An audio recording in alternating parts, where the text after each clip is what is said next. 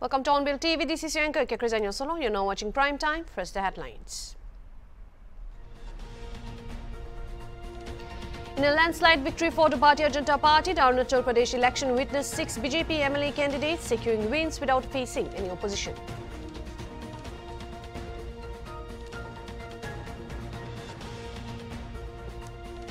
A 48-hour petrol pump ban has been called by the North East India Petroleum Dealers Association, Greater Guwahati, in 3 districts of Assam, including Kamrup, Metro, Kamrup and Morigao, from Saturday, March 30.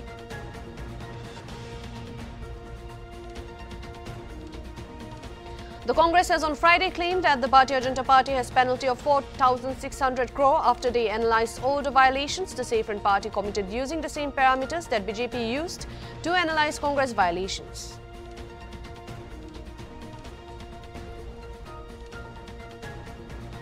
At least 45 people were killed and 1 seriously injured after a bus headed to an Easter conference from Gaborone, the capital city of neighbouring country Botswana, plunged off a cliff in South Africa's Limpopo province on Thursday.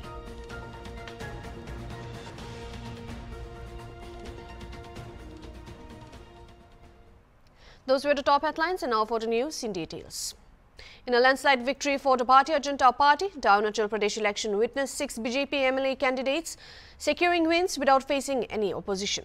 The latest addition to this unopposed triumph is Techi Kaso, who emerged victorious in the 13th Itanagar Assembly constituency following thorough scrutiny in Itanagar.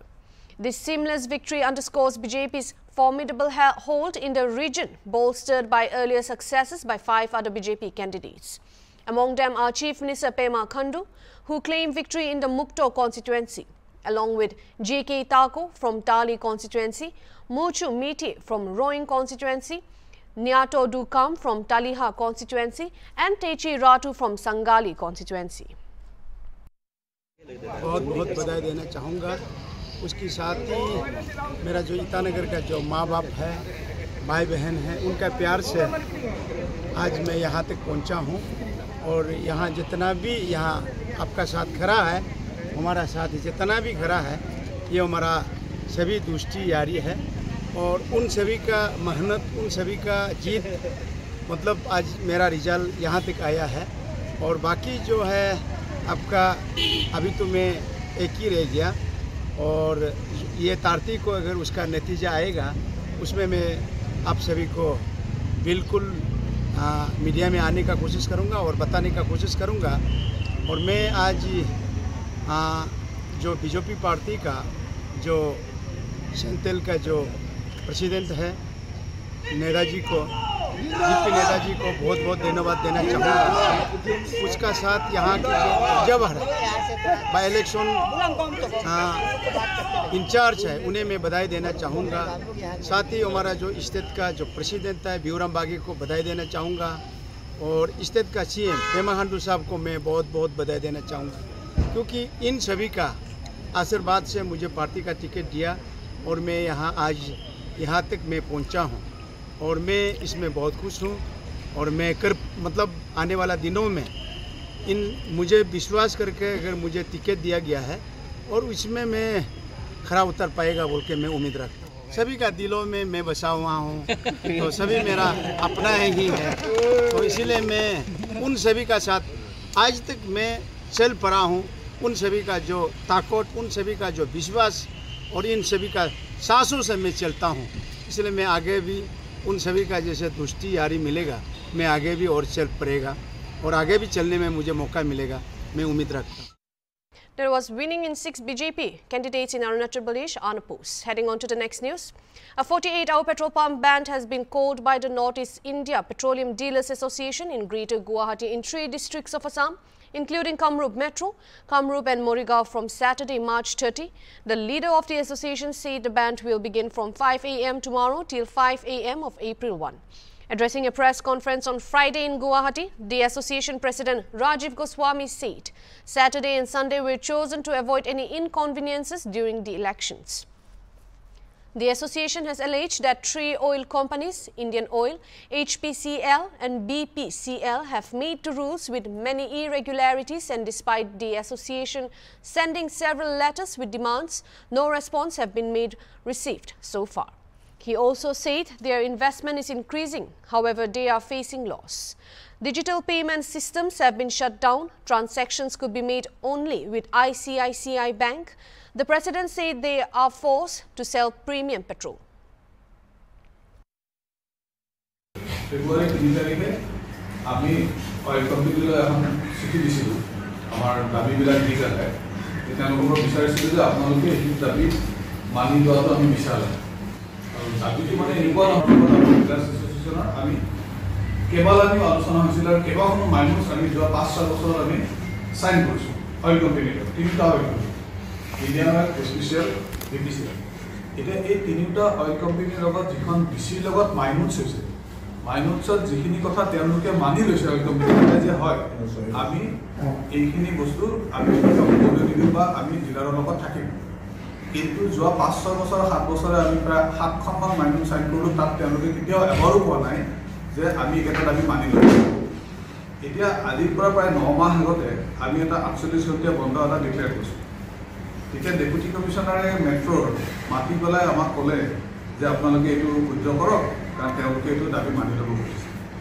কিন্তু দাবীটো মানি লোৱাৰ কথাটো আছিলে যে আমাৰ যিকেইখন minus আছে সেই মাইনছকেইখনত যিখিনি দাবী আমি উত্থাপন কৰিছিলোঁ আইনসংগত আমি কোৱা নাই যে এটা অদ্ভুত আমি দাবী কৰিছোঁ এনেকুৱা নহয় আইনমতে যিটো হ'ব লাগে সেইটো তেওঁলোকে মানি ল'ব বুলি আমাক সেইবাৰো ক'লে তাৰপিছত এই 9 মাহ পাৰ হৈ গ'ল এতিয়া আকৌ আমি যেতিয়া ফেব্ৰুৱাৰী মাহত চিঠিখন দিলোঁ তাৰ কোনো আমি ৰেছপন্স এতিয়ালৈকে নাপালোঁ আমাৰ দাবীসমূহ হ'ল এতিয়াৰ দিনত 2017 চনৰ পৰা আজিলৈকে আমাৰ যিটো প্ৰতি 6 মাহৰ মূৰে মূৰে যিটো ডিলাৰ কমিশ্যন যিটো ৰিভিউ হ'ব লাগে ৰিভাইজ হ'ব লাগে আপৱাৰ্ড হওক ডাউনৱাৰ্ড হওক আপৱাৰ্ডে হয় কাৰণ কিয় সদায় কনজিউমাৰ আইটেমৰ দাম বাঢ়ি আছে মিনিমাম ৱেজেছ বাঢ়ি আছে ইলেক্ট্ৰিচিটি ডিউটি বাঢ়ি আছে আপোনালোকে জানে মানে কমা বস্তু একো নাই এতিয়া কথা হৈছে আমাৰ যদি ডিলাৰ কমিশ্যনটো 17 চনৰ পৰা একেই থাকিলে আৰু আমাৰ ইনভেষ্টমেণ্টটো বাঢ়ি গৈ আছে আমাৰ খৰচ বাঢ়ি গৈ আছে এতিয়া মানে প্ৰায় মোটামুটি আমি ব্ৰেক ইভেন এটা নাই আমি মানে এতিয়া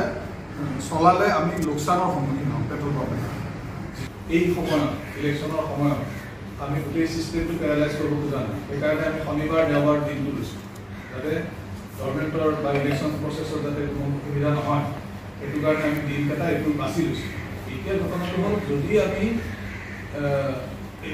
মানে এইটো কৰিব নালাগে বুলি কয় তেতিয়াহ'লে ডিচিয়ে এখন আমাক আণ্ডাৰটেকিং অইল কোম্পানীৰ পৰা লৈ দিব লাগিব যে তেওঁলোকে ভৱিষ্যতে যিবিলাক তেওঁলোকে মানি লৈছে ডিচি আমাৰ তিনিটা যিটো আমাৰ প্ৰাইভেট অইল কোম্পানীৰ লগত আমাৰ কোনো জানে প্ৰাইভেট অইল কোম্পানীবিলাকে তেওঁলোকৰ ধৰক ৰিলায়েন্সৰ আছে এছআৰৰ আছে To attain the target of winning 80 seats in Uttar Pradesh, Bharatiya Janata Party is continuously expanding its clan.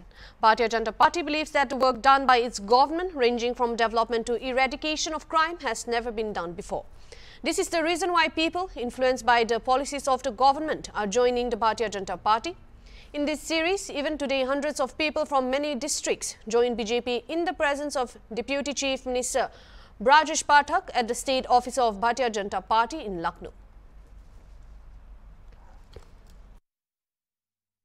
Bharatiya Janata party के प्रदेश मुख्यालय में बड़ी संख्या में सिख समाज ने भारतीय जनता पार्टी को ज्वाइन किया है जो विभिन्न दलों में काम कर रहे थे समाजवादी पार्टी सहित कई दलों में काम कर रहे थे ऐसे सभी सिख समाज के हम बड़े नेताओं का हृदय से स्वागत करते हैं अभिनंदन करते हैं सिख समाज के जुड़ने से भारतीय जनता पार्टी मजबूती मिली है हम सभी अपने सिख समाज के भाई बहनों का हृदय से स्वागत करते हैं अभिनंदन करते हैं और उनको भरोसा दिलाते हैं भारतीय जनता पार्टी एक बड़े परिवार की तरह परिवार के सदस्य की तरह आपके साथ खड़ी रहेगी आपके मान सम्मान के साथ खड़ी रहेगी और आप सबकी भी जिम्मेदारी है जो सिख समाज के साथी है कि आप सबकी भी जिम्मेदारी है कि अपने अपने क्षेत्रों में निकल करके जिस बूथ पर आप रहते हैं उस बूथ को कम से कम 370 से अधिक वोट बढ़ा करके भारतीय जनता पार्टी में लगातार चुनाव तक जुटे रहेंगे और भारतीय जनता पार्टी आपको परिवार का सदस्य मानते हुए आपके साथ सुख दुख में हमेशा खड़ी रहेगी।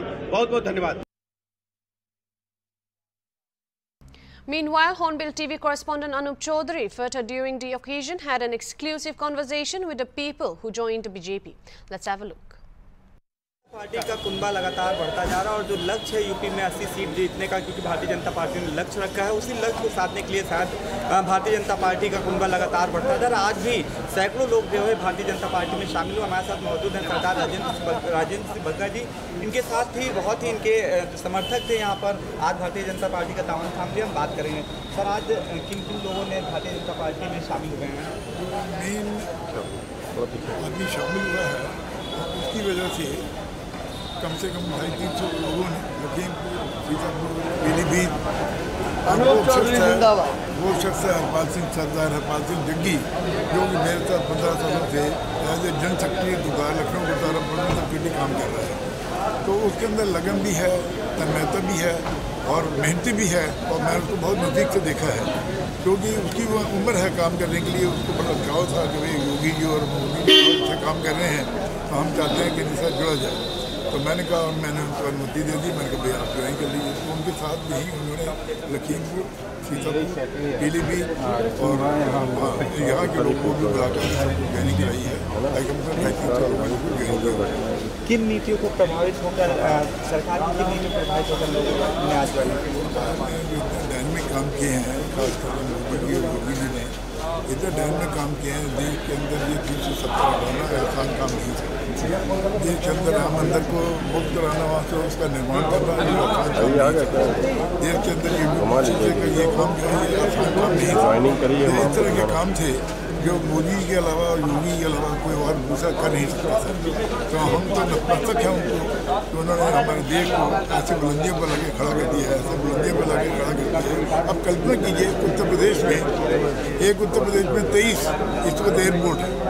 तो अंदाजा कर लिए कि वो कितना ज़्यादा काम इस वक्त हमारे भारत से हो रहा है। इसकी कल्पना भी आपने कभी नहीं की थी। हम इसलिए हरपाल सिंह जग्गी के मैं अध्यक्ष हूँ, जन शक्ति है और बहुत ज़्यादा डायनेमिक, बहुत ज़्यादा हार्ड वर्कर है। बधाई देता हूँ कि आज उन्होंने ऐसी पार्टी को ज्वाइन किया है जो कि हमेशा। देखिए और भी लोग हैं, उनसे भी बात करेंगे। आप भी? मैं आसियाना परिवार का अध्यक्ष हूँ। ये एक्चुअली सिखों की ज्वाइनिंग जो है, ये इसका बीजारोपण जो है, वैसे तो 80% पहले ही सिख भारतीय जनता पार्टी में थे, लेकिन ये जो महत्वपूर्ण और लोग छूटे हुए थे, तो ये 4 फरवरी को माननीय ब्रजेश पाठक जी उप मुख्यमंत्री हमारे यहाँ सर्वधर्म सम्मेलन में आए हुए थे।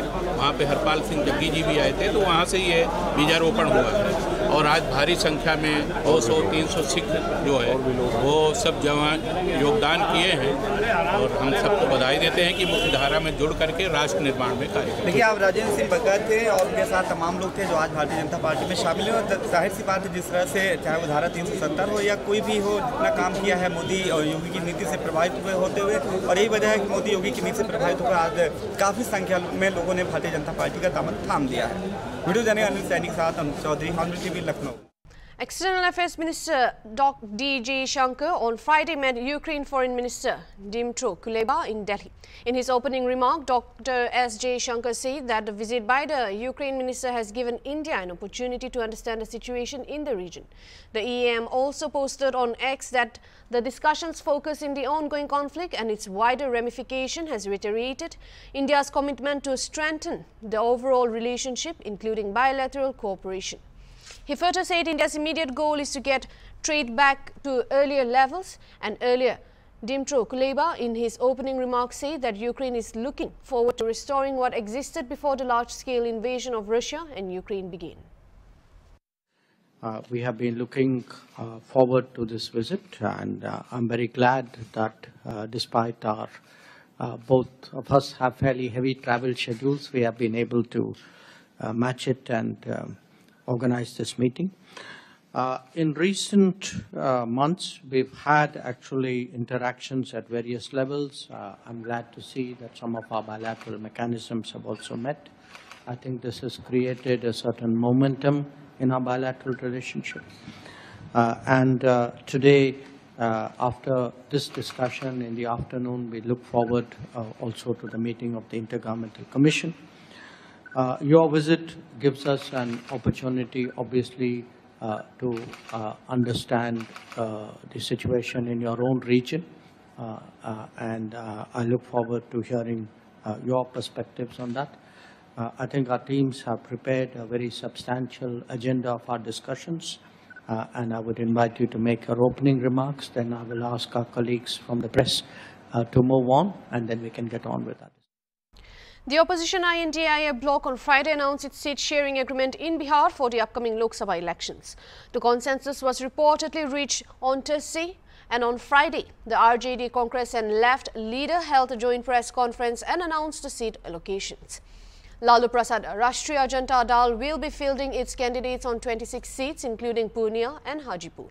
Congress will contest on 9 seats, Kishanganj and Patna Sahib, while Left will contest on 5 seats. CPI Begusarai, CPI ML Ara, Karakat, Nalanda, Indian national Congress assembly election assembly by election उनका था या सिर्फ भी वो लड़ेंगे। Indian national Congress Kishanganj, Katihar, Bhagalpur, Muzaffarpur, Samastipur, waste Champaran, Patna Sahib, Sasaram, Maharajganj. राष्ट्रीय जनता दल गया, नवादा, जहानाबाद, औरंगाबाद, बक्सर, पाटलिपुत्र, मुंगेर, जमुई, बांका, वाल्मीकि नगर, पूर्वी Champaran, Sheohar, Sitamarhi, Vaishali, Saran, Siwan, Gopalganj, Ujiarpur, Darbhanga, Madhubani, Jhanjharpur, Supaul, Madhepura, Purnia, Araria, Hajipur. That's all for this bulletin. Thank you for watching Hornbill TV.